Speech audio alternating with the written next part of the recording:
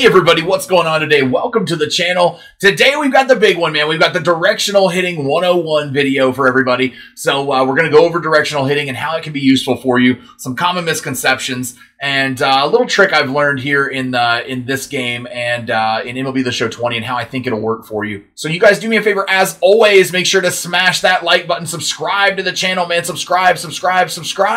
Now, I do want to go over one quick thing real quick here. So, you know, I have started this year with using zone hitting. I have not used directional a whole lot. Unfortunately, it doesn't appear to be as meta sensitive where you can still use directional and be as successful going forward in 20. But I have found a few ways that I think can help everybody and make it a little bit easier if you're still so keen on playing on directional, which I understand. I completely understand. So most of my stuff will be zone hitting this year, it appears, but I still will always take care of directional hitters. And if you guys ever need any help, feel free to leave a comment and ask a question. I answer every single comment that comes into the channel. So the first thing let's go over is, what is directional hitting? All right, so directional hitting is a situational style of play for MLB The Show. All right, what directional does is it allows you, and I'm just gonna like take some swings here while we're playing. Let me actually switch to directional. Maybe that would help, right? So let me switch here right quick. We'll switch to directional. Notice camera shift down here is off. If you have camera shift on, it's really weird because when you aim, the camera will actually shift to that side of the plate. So, but it's pretty crazy. But yeah, so directional hitting is a much more situational approach to the game. All right, and the way I like to use it is I like to use it in certain circumstances, certain particular situations during a game. All right, so I like to use it for hit and runs. I like to use it for sack flies, and I like to use it to destroy shifts. All right, the shifts in this game, and that's going to be one of the big ones here in a moment. All right, the shifts in this game can be just absolutely crazy, and you can absolutely destroy them with directional hitting. So that's awesome. So some of the common misconceptions about directional hitting, and let me cover these because, you know, there's still a lot of people that don't understand exactly how directional hitting works. Joey Gallo with the bomb right there. Directional bomb too. Look at that. So one of the biggest common misconceptions is if you look at the pitch feedback on every directional swing, or the hit feedback, swing feedback, whatever, we'll see it right here. It shows to be dead centered in the strike zone every single time. All right, so a lot of people think that when you use directional, you're just swinging, and if it's down the middle, you're going to hit it. But if it's a high pitch or a low pitch or something like that, you know, or inside or outside, you're not going to hit it well. Not true. Not true at all. The bat does not swing down the middle of the plate. If that was the case, you wouldn't make contact with half the pitches thrown. So the bat actually does what the left joystick on zone does for you. It moves to the ball. Now, it's not going to move to the ball with the efficiency, Sin-Soo Choo with the home run, with the efficiency that you're going to be able to do with zone hitting, but it does move to the ball. It's just the feedback that doesn't show that. A lot of people also think that when you aim with directional, if you aim up or down or left or right, that you're aiming to the quadrant you think that the ball will be thrown in. Not the case. Not the case. I'm not guessing that he's going to throw this to the right side and be an inside pitch. All right. That one happened to be, but that's not what I was doing. I was trying to induce spin on the ball. And that's what you do when you aim with directional hitting. You induce spin on the ball. It's the best way to really think about it and look at it in baseball terms. So if you are aiming in any way, shape, or form down on the ball, like this way, or this way, you are going to induce topspin on the ball. All right. Now, topspin can still induce not only ground balls, but also fly balls and home runs. Just depends on the type of pitch that's thrown to you. And topspin can actually work in reverse and provide lift for the ball. But if you're aiming up in any of the zones like this, you are not just aiming for a fly ball or a home run, even though we might have gotten one right there. I don't know. It's going to be a pretty nice shot, though, off the wall. You're not just aiming for a home run. You're aiming with backspin on the ball. You're trying to put lift on the ball, a little bit of backspin. So, yes, you are more likely to hit fly balls this way and ground balls the other way, but it is not definitive, all right? You are not guaranteed to hit them that way, all right? So each hitter with directional hitting, and this is something I want to let everybody know about, each hitter has like a different directional timing sweet spot is what I guess I would like to call it, where you find that particular hitter and in their particular swing has a sweet spot in timing where they do well when they hit the ball a certain spot out in front of the plate or on top of the plate or whatever. I'm just clobbering the ball, but they're just throwing it right down the middle for everything right here. So, and it's just so I can show you guys something here in just a moment. But so what I've noticed with this game and with that directional sweet spot is that a lot of times I have in the past, in the last couple of years, tried to swing just a little bit late on the ball. All right, I've tried to swing just a little bit late, and it seems to be like the meta for making the best directional contact. And whether you're, hitting bloop singles or balls in the gap, whatever, it doesn't matter, man. A hit's a hit. So that seemed to be the meta for how the game worked best in the past. This year I'm finding out that because of perfect, it seems as though you want to have perfect timing on the ball. You do want to go for that dead-on, good swing and not worry about the being late or a little bit early on the ball. It seems to work out much more in your favor if you do that. All right, and here is the big secret.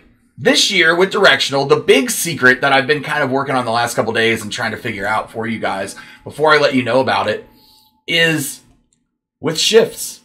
It's shifts. That's the secret to MLB The Show 20. If you guys have noticed, and if you haven't, pay attention to it in the next games you play online.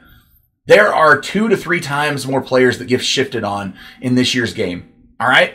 Last year, a lot of people complained about shifts. I thought they would probably have less this year. No, there's more. There's at least 2 times more, maybe 3 times more players that have them by default as we start the year. And I think what's very interesting about that is directional can just destroy a shift. And I'll show you exactly how after this fly ball here, we're going to get everybody out. I want to clear the bases. Okay, the bases are clear. So right here, if you notice, I've got Sin-Soo Choo batting against Justin Verlander. The shift is on with Choo batting. So what I'm going to do is I'm going to aim down diagonally to the opposite field. I'm going to try to swing a little late. And look at this. I'm going to hit the ball down the line for a double or a single every single time. Sometimes you'll get triples. It depends on the speed of the player that you're using. But if you guys do this and can master this, you'll be great at it. Let me make it out here on the bases and get somebody else. Hold on. Actually, let's just do this. Let's repeat the play. Oh, we gotta wait. We gotta wait for the play to end. Sorry about that. He'll throw it back to second and get me out, I think. Yeah, I left early on purpose there to get out. Here we go. All right, now we can change it up. So let's go repeat play. Yes. There we go. Let's go back to who was it that was batting for me a second ago? Choo. It was Sin-Soo Choo. All right. Here we go. All right, we're going to repeat this play. So we're going to keep going over and over again here with directional. I'm going to keep trying to hit the ball down that way, and you're going to see how successful it is doing that. I mean, this is, and you can do this in online. I know I'm in practice mode.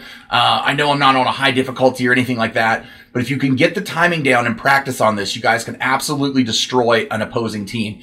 Now, here's what I recommend you do with your lineups to take advantage of this fully in MLB The Show 20.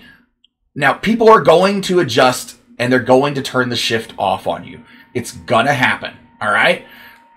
But before they get the chance to, if maybe they don't have it turned off by default, I would recommend batting your first 3 batters in your lineup, all players that have the shift turned on them. I would recommend having as many players in your lineup that you can with the shift on them as well. Now, see that when I tried to take opposite field, I actually ended up pulling it and hitting a home run. So you can still hit the ball that direction too. But I wasn't late. That was the big thing. You got to be a little bit late. You got to work timing with directional. So if you guys build your lineup like that, though, those top 3 hitters of the order, I think, can really destroy a lineup. And you might be able to get a couple of extra base hits before the opposing team and your opponent realizes what exactly you're doing and that you're taking advantage of it. And that's the thing, man. If you can get those couple of runs, get out to an early lead, you can really have a chance to do something quite special. Now, another thing to keep in mind, and this is with this year in particular with MLB The Show 20, that I personally have noticed, directional seems to be more accurate with where you're aiming than it ever has in years past. Does that mean it's 100% accurate? No, it does not. But if your timing is on with the pinpoint that you're aiming, you are going to hit the ball on the ground to the opposite field like I'm aiming almost every single time. It's without question here. Now, I will hit some fly balls on some. It just kind of depends on if the pitch is higher in the zone or not. So that's one way to do it. But if you guys are also wanting to do sacrifice flies with directional hitting, you can do that, man. It's very easy to do sac flies with directional hitting. And we'll set up a runner here at third base, and I'll show you guys how you can do that. In past years, I've kind of recommended almost bunting. Sorry, I got a text message coming in here. I've almost recommended bunting to bring a runner in and aiming down. But I think this year, with the fact that it actually works as well and effective as it does, I think we can actually work on sac flies. So we're going to aim straight up. I'm going to try to hit a fly ball here with Sin-Soo Choo. There. Oh, we got a hold of one pretty good. Okay, well, I was trying to hit a fly ball, not a home run. But okay, we'll try to hit a fly ball here. I mean, a home run's good. I'll take that any day of the week, too. But let's see how it goes. Oh, we hit another home run. Okay, well, I need to stop hitting home runs. That's, yeah. It's hard to get a sac fly when you're just putting the ball in the seats. Let's try it one more time. Oh, we didn't get it in the air. All right.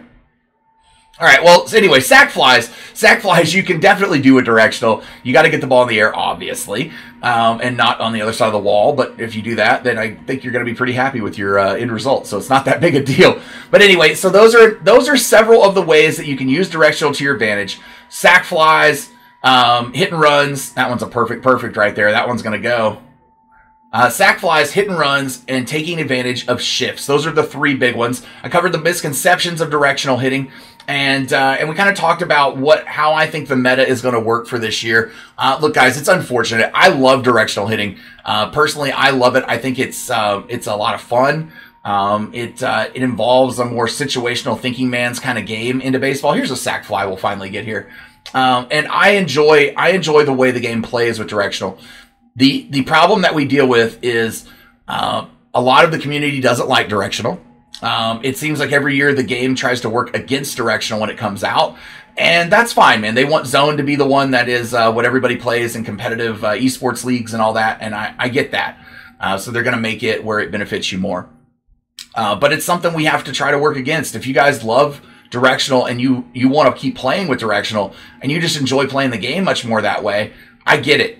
And if you guys have any questions or anything along the way, please ask, man. I will still make directional content. Like I said, I'm always here for you guys. And, just myself personally, I have been working on zone a little bit and, getting a lot better at it. So I'm going to keep, using zone. If any of you guys that are directional guys need help in switching and possibly using zone, I'm more than happy to help you guys as well. So you guys always know you can hit me up on the channel and always get an answer to any response that you want. But you guys do me a favor, as always, make sure to smash that like button, subscribe to the channel, man. Subscribe. I will be doing a zone hitting 101 as well. Some things I've learned in zone and going over my settings I use for that.